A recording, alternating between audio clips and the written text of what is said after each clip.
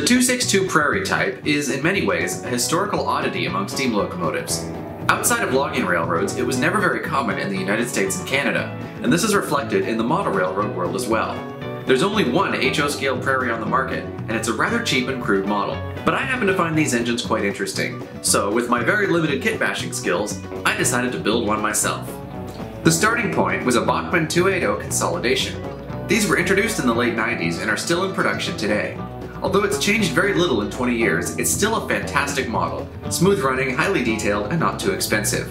I was in the middle of doing a custom paint job on this one when I decided to embark on this, which is why it's red. I had planned to paint the tender before I finished this video, but I can't spray paint outside until the weather warms up, and several people wanted to see this video sooner than that, so the tender's gonna have to wait. This build had some easy parts and some very difficult parts, but ultimately I think it was all worth it. I did do a few things that weren't strictly necessary, like moving the headlight and shortening the tender, just so it wouldn't look so obviously like a modified Bachmann model. Now before we get started, I should warn you, this is not a how-to video, and there are some things that I'd do quite differently if I did this a second time. But without further ado, let's get started. The first step was to remove the rear pair of driving wheels. This was probably the easiest part of the whole project. I removed the crank pin screw on the third axle, which is just a tiny flathead screw, and then lifted off the eccentric crank, driving rod, spacer ring, and connecting rod. Each segment of the connecting rod is separate, so no cutting is needed. Just pull off the rearmost section, and then put everything else back on in the correct order. Obviously, the same thing needs to happen on the other side. Next, I removed the cover plate, being very careful not to damage the pickup wipers. This can be a little tricky on this model because the brake shoes like to jam between the wheels, so gently hold the wheels in place while you lift the cover upwards. This model has a second cover plate under the cover plate. You don't have to take this one off completely, just lift the rear end enough to pull the axle out. I then put the main cover plate back on, squeezing the pickup wipers gently so they slide in behind the wheels, just like in the 10-wheeler video. At this point, the 280 was now a 260, and I test ran it on the layout to make sure everything was working. It actually seemed to run better this way than it did before. I think the shorter wheelbase gets around my sharp curves more easily.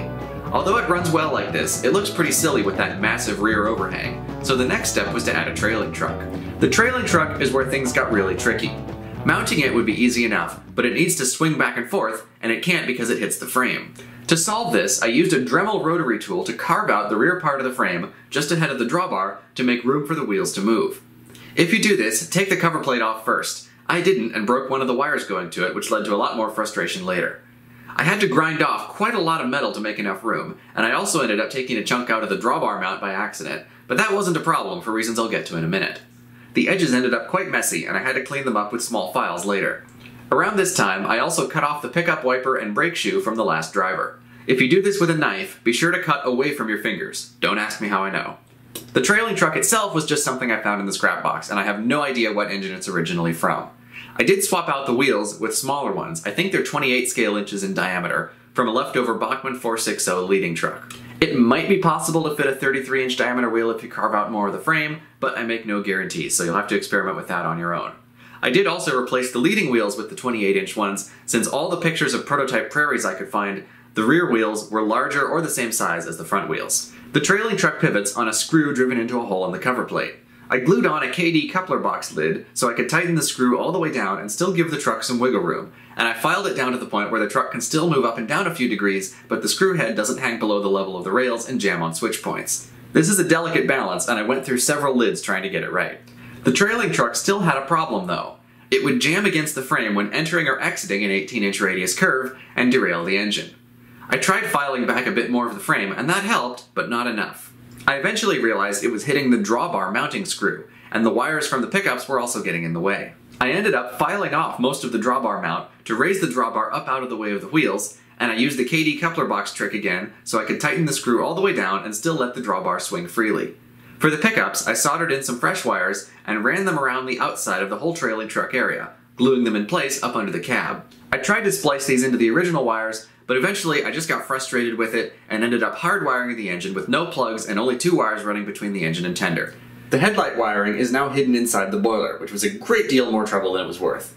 This will be a serious pain if I ever decide to convert the engine to DCC, but hey, that's future me's problem. After many late nights of tinkering, cursing, and accidentally gluing my fingers, I finally got it all together and working. The trailing truck swings freely and doesn't derail, all the pickups work, and the engine runs perfectly.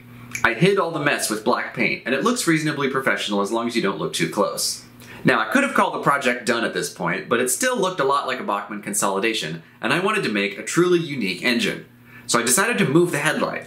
I pried it off the front of the smoke box and glued it near the top, but there were 3 problems. First, it was difficult to position the headlight exactly right in the time it takes superglue to set, so I ended up pulling it off and trying again several times. This messed up the paint, but a silver Sharpie hid the worst of it. Second, the headlight left behind 2 holes where it had been. The first one I tried to patch up using superglue as body filler, which I now realize was a terrible idea, but luckily Silver Sharpie does cover a lot of mistakes. The other hole was directly in the center, and I covered it by gluing on a round number plate from an IHC 440. Like the headlight, it took several tries to position properly. Third, the LED for the headlight on these engines is inside the boiler, so with it moved, it no longer worked. To fix that, I ended up drilling out the headlight itself, gluing an LED inside it, and running the wires through 2 tiny holes drilled in the top of the smoke box. I messed this up a few times as well, and I went through several spare headlights trying to get it right, but I did eventually get one put together that works. Part of being a novice kit basher is ruining a lot of parts, but luckily I've been collecting spares for a very long time. Everything after this was just messing around with details. I wanted a fancier looking headlight bracket, so I modified a brass one from the same old IHC 440 shell, painted it black, and glued it under the original bracket. I also wanted a shorter tender, partly to make it look more like a small short-line engine, and partly so it would fit on my turntable. I bought a short Vanderbilt tender for it, but that looked too small, so I cut up the original tender with a small razor saw and took about 1 inch of length out of it. Getting the cuts at a perfect right angle was harder than I expected, and I ended up filing it a lot to make it fit together straight. I did the shell and frame separately, and the halves are held together with a massive quantity of superglue. I also cut out the water hatch from the section I'd removed, filed it to clean up the edges, and glued it back onto the tender. Side note, superglue accelerator is insanely useful stuff. Spray this on the joint and it'll be completely cured in less than 10 seconds. It doesn't matter what brand you use. Zip Kicker is probably the best known one, but this is Instaset by Bob Smith Industries. If you use superglue a lot, get some. It will change your life.